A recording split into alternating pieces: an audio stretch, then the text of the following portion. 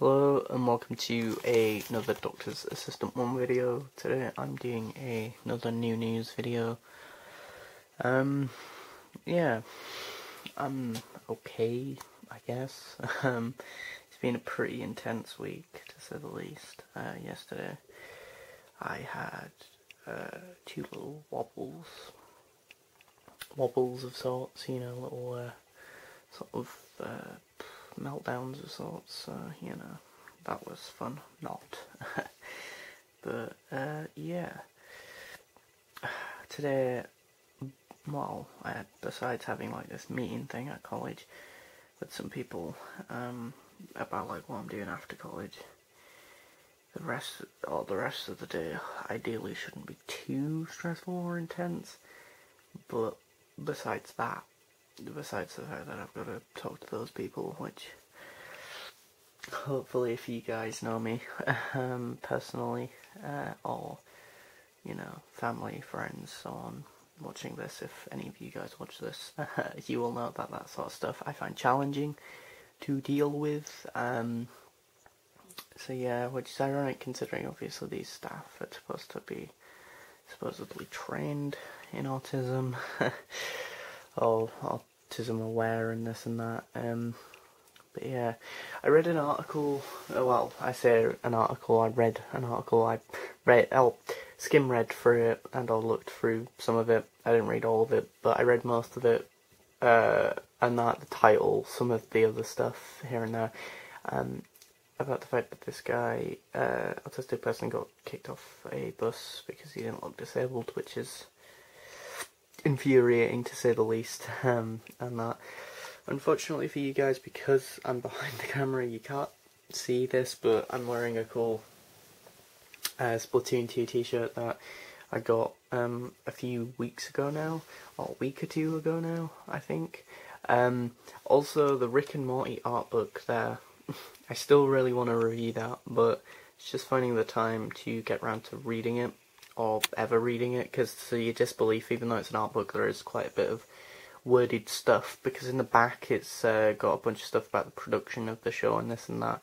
And yes, I am aware of the new news of it being renewed for 70 episodes, supposedly, for season 4. And that, which is awesome.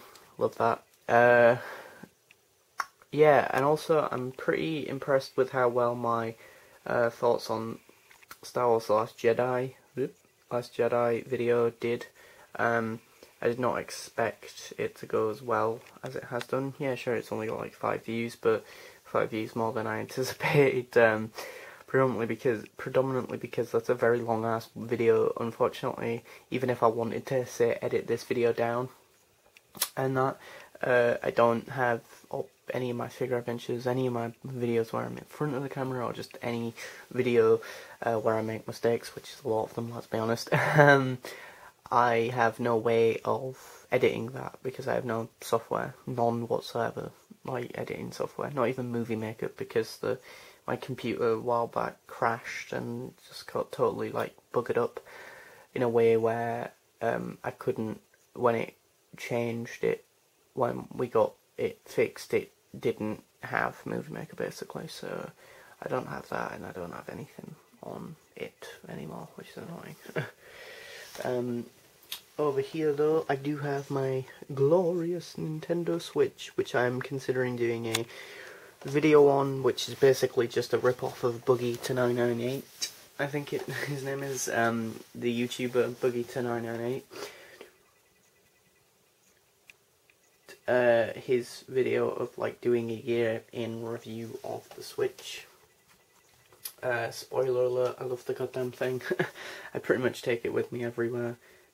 It pretty much has to go with me everywhere because, I don't know, I get worried if I don't take it with me.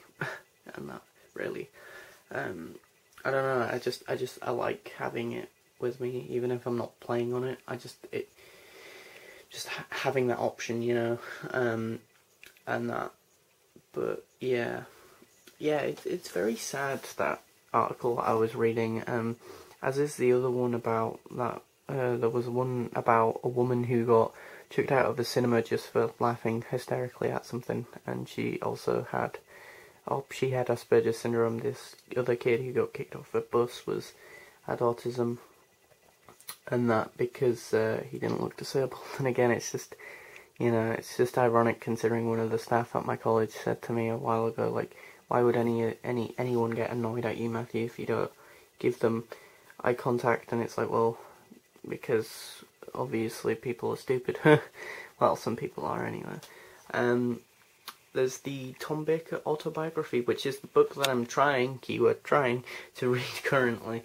It's a bit more challenging than I anticipated, but it's still, from what I have read, a fun read, so that's great. It would be cool to get Peter Davison's autobiography at some point, so then I have the 4th and 5th Doctor's autobiographies, respectively. But yeah, I mean, I completed Mario Odyssey, Super Mario Odyssey. I don't know if I've already mentioned this on the channel. That's a big accomplishment for me. And that, I know it sounds really stupid and silly, like, woo, I completed a game, woohoo, even though I've only got like 224 of the Power Moons, which really isn't a lot of them, considering there's 999 of them to get in total. I've just remembered as well, I might as well mention this, I'm getting a fidget pen soon at some point, which is going to be cool, because ideally that shouldn't break. It's just the Tangle toys that sometimes have been in my videos that I use, which are the things that I'm fidgeting with when I'm doing a video in front of the camera, and that they break for me fairly easily, and that, like, I go through quite a lot of them. Like, my mum bought a pack of 3 online off maybe eBay or Amazon for like $8.99 for 3 of them. And basically the orange one's deaded, and now I have a red and a green one, and then that's it. So out of those 3 that she got, so she's bought some more for me as well as the fidget pen, so thank you, Mum. You get a good old thumbs up from me. Yeah. Comment below if you would be interested in me doing any more sort of videos like that, my thoughts on Last Jedi. Instead of, say, reviewing them behind, like, this way, like, just having the disc and then just talking about it, like, how it, like, you know, instead of doing, say, how I reviewed Deadpool, doing that more like how I did my thoughts on Star Wars Last Jedi, I'd be really interested to see if you comment below in the comment section if you'd prefer me talking in front of the camera or behind the camera and having the DVD in front of the camera, or which would you as an audience member prefer, basically. If either. Also, talking about films and whatnot, has just reminded me, hopefully next week, the week off that I have off college, hopefully next week I will be able to finally get around to watching Guardians of the Galaxy 2 with my mum, because she has still not seen Guardians of the Galaxy 2. I know, it's a travesty. I would say I prefer Guardians 2 to Guardians 1. I think the villain's definitely more developed, and the world and the cinematography in the world and just the visual art style. Like, I really do want to get like an art book of Guardians 2, if they have like an art book, like, which they should, like, you know, a CG art book type thing, because some of the worlds in Guardians 2 is just phenomenal, and I love, what's her name, Mantis, I think the new character is, like, she's hilariously great, and I just love how, like, sort of Drax and her just take everything so literally, which I can relate to. And that. Also, on the TV show side of things, I do want to do my thoughts on Season 3 of Rick and Morty. That just requires me binge watching all of Rick and Morty in one go, which, as I say, with a week off next week, I could do that then. College-wise, I've just been finding things difficult because it's difficult because one of the tutors there is very sort of more enthusiastic and teaches us, and is very much more like, you know, engaging, teaches us, wants us to do as best as we can, gives us theory work, but even so, because he teaches us and because he's passionate about the subject, we all respect him enough to want to do the work, whereas the other tutor, not so much. And also the fact that, you know,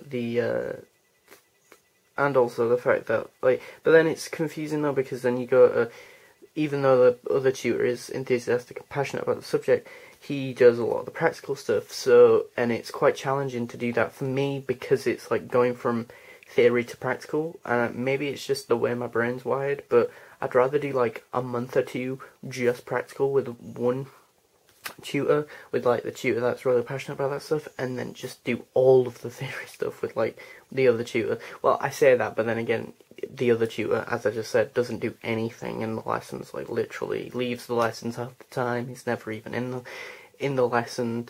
If he is, he's, you know, not teaching us, as I just said. But yeah, I posted this on Facebook, on my own personal Facebook a minute ago, but, well, a while ago, but there are 2 new games on Switch that I do want to get, which are coming out next month, I think they are, which is a physical release of Minecraft. I know, right? Minecraft, it's a great game. No, I don't know, I just like to play it portably, really, because I've never played the Pocket Edition or the Vita version of it, or had it on Wii U or anything. The only game console I've had Minecraft on is the Xbox 360 version. That's the only version I've played. Well, that and like one on like at college one time with a few people on like the PCs there.